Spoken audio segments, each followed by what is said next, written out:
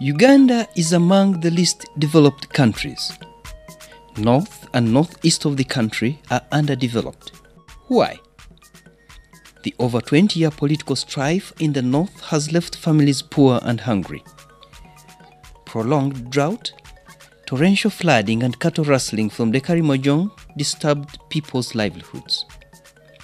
Meaningful development activities and agricultural settlement in the two sub-regions, north and northeast, have not been sustainable. Today, with some relative peace in these areas, there is an effort by the population to return to viable agriculture.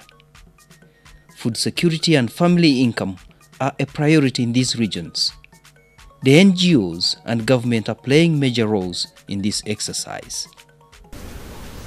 We were given the knowledge on convene and convincing, and helped us with the tools to be used. We were sent to the villages in the community where we work. Our entry point to these communities is that we go to them, we mobilize them, we train them, we bring them together to discuss, dialogue on the challenges that they are facing. The NGOs are being guided by the National NGO Forum. It ensures every NGO does what it registered to do in the area of operation. Our participation was to look at how do we ensure that the civil society organizations in these three districts are able to understand the laws that govern them, but also the other stakeholders in government who work with them to enforce these laws are able to appreciate how to work with civil society.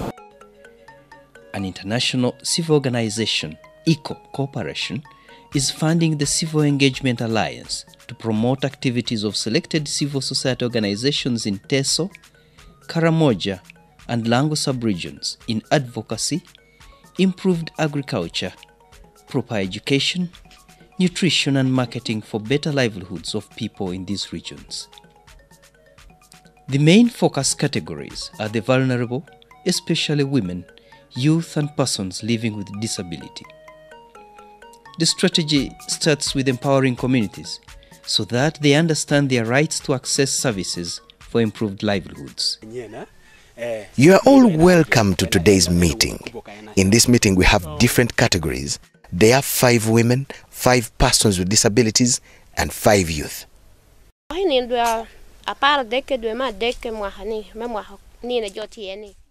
We as women face a problem of access to land for development, yet majority of us are widows.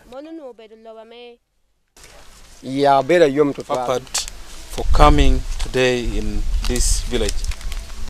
Members of Agali Community Parliament here today, the women, youth and persons with disability, we have come to listen to each other. The success of this initiative has been facilitated by the community advocacy, where groups are trained on land acquisition, quality seed and market access. Quality seed when planted gives a higher yield, but when we plant local seed, we get a low yield. We have no dealers for local seed, yet the improved seed have a number of varieties on the market.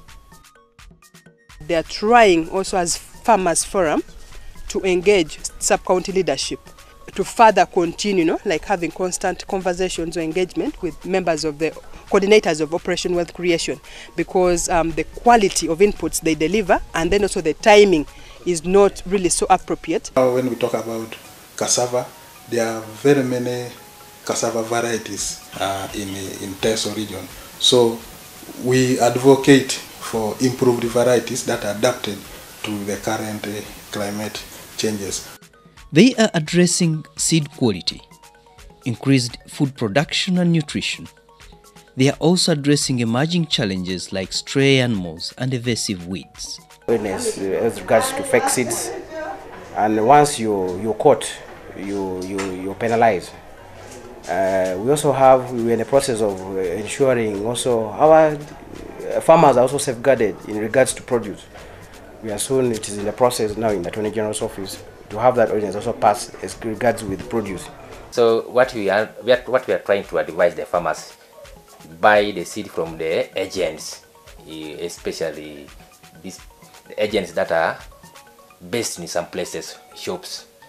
Because now when you buy from the market, anybody can brand anything in the names of any company and bring to the market. That's what we are doing as a sub-county. We are advising the farmers to buy from the particular agents that are based in some offices, so that we can easily trace and claim, especially if the seed is faulty. And we are advising farmers on the right selection of the quality seed. The major thing they are doing in these areas concerns food security in families for women, youth and the disabled, and they want to ensure there is sustainable family income through agriculture. We want to see communities that are empowered and are able to challenge the status quo in terms of accessing land, but also in terms of accessing quality inputs. Farmers had increased on their production. Even they were able to buy their own seeds as a result of that kind of intervention. Because you cannot keep on supporting farmers with similar type of seed each and every year. Farmers have formed community groups. They dialogue with local leaders to access programs like Operation Wealth Creation for good planting materials. Adea Farmers Group in Morulem Sub-County in Abim District has over 40 members who have trained in cassava value chain. The group has cultivated over 100 acres of cassava with a single harvest annually. We are planting a hybrid cassava variety. It is highly promoted here. Under the ICCO program, we are guided by our partners, the Arid Land program, who are handling inputs and training, plus Share an Opportunity Uganda, who are helping us with market identification to our produce. Improved production has resulted into better crop yield. The farmers are food secure and have a surplus for sale. This particular project was to get the farmers realize that there are better prices in the market if only they get themselves organized. Produce for the market while food security is at household. So ours was to mobilize the farmers, first of all to sensitize them to get to the level where we wanted them to be. With training on good quality produce and market linkages, the farmer groups bulk the produce to meet market demands.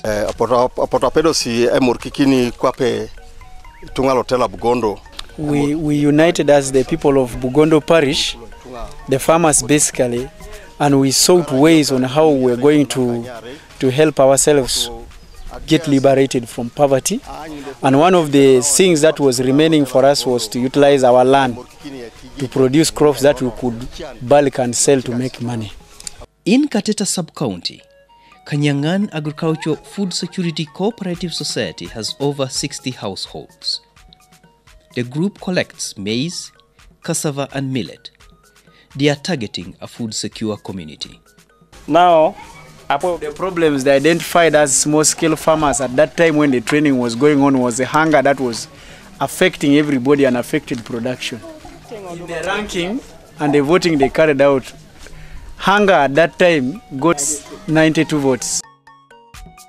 On the overall, it will require the stakeholders to engage policymakers to integrate the whole development agenda for all the people of Uganda. In the regions north and east of Uganda will be a stable family, able to contribute to economic development of Uganda as a whole.